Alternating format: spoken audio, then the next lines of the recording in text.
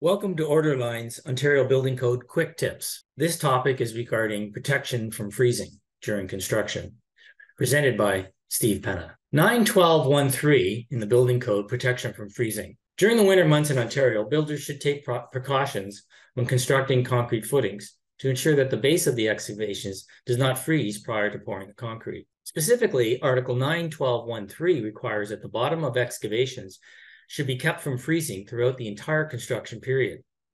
Certain types of soils are subject to frost heave.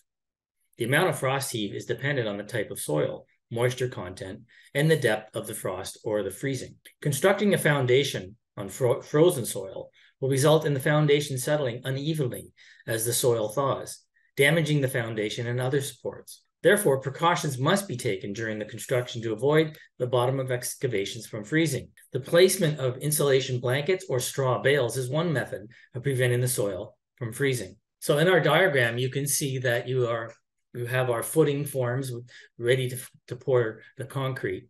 And as a result, you can see that in order to protect the bottom of the excavation, there's some method it should be used to cover that area prior to the pouring of the concrete.